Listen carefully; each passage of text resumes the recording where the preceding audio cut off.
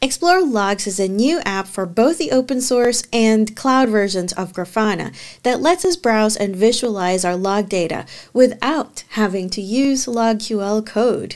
Here's our senior software engineer on the Loki team, Trevor Whitney, talking us through the work that he's done on the Explore Logs app and how to use it. Okay, so this is play.grafana.org. So this is a sort of demo, like sample Grafana instance that anyone can access. So you can go here and you can play around with Grafana features. And so here is the Explore section that we were talking about.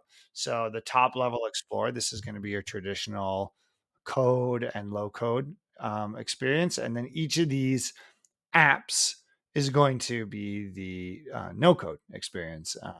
And so we'll go to logs. And so the first thing that you see is a list of services.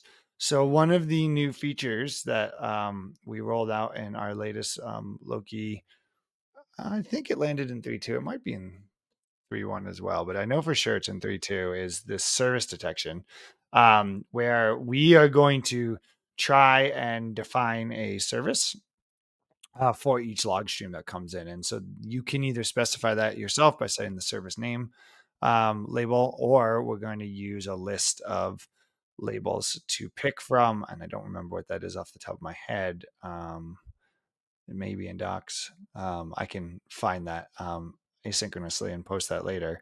But here are some example of services that it found.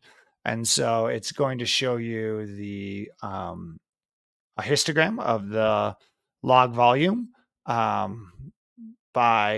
volume in terms of count. So count of log lines by level, as well as a sample of the log lines next to there. So when I find a service that I care about, so let's say I'm going to go in here into this ingester. So then I get a bigger version of that same histogram, and I can select a smaller time range. And then these are the log lines for that time range. If I want to search within these log lines, I can do that here. And so that's going to find maybe just the log lines that match my string that I'm looking for. And like here, we notice the histogram change. So none of these log lines, for example, are erroring. I can get rid of that, go back to this full view. I can also drill into specific labels. So for example, maybe I know that there was a problem in prod. So I'm going to go here and I can hit include prod. And so that's going to, now if I go back to my logs view, this is only logs coming from the prod environment. Another thing that we can then do is fields. So fields represent the sort of field, the label value pairs that are present in structured log lines. So this may be a log formatted log line or a JSON formatted log line.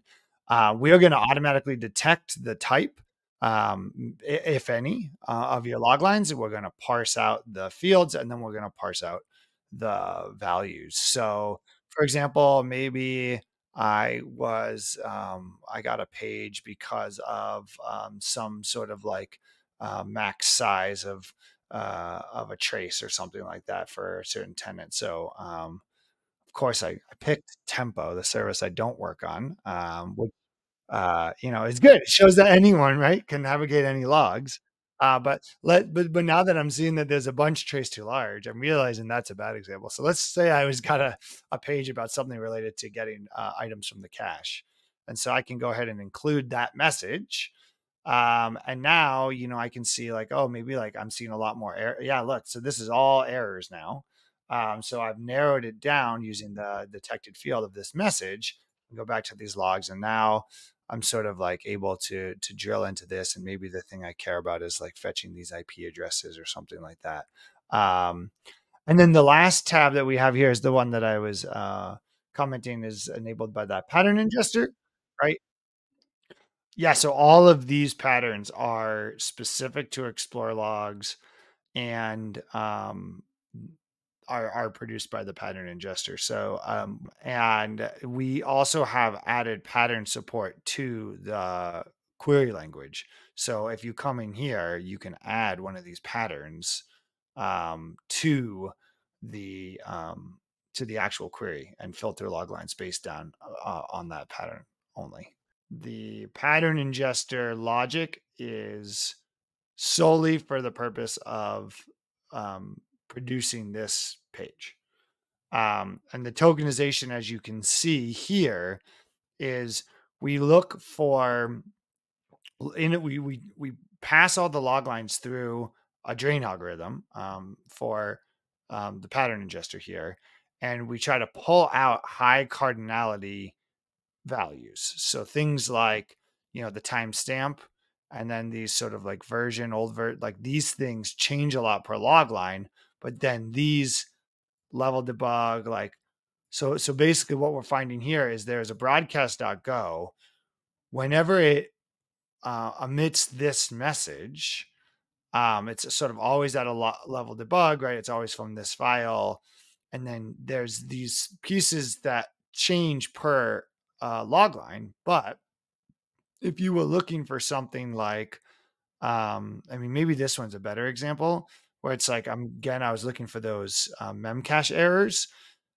Maybe I don't care the specific text of the error message, or I don't care about the specific timestamp, but I want to find all of my failed to get keys from memcache.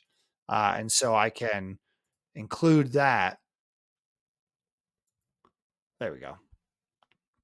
So now we're only getting these failed to get keys from memcache errors. So this pattern has now been added to the actual query and filtered down. And now this is maybe a bad case, right? Because I also have this message here.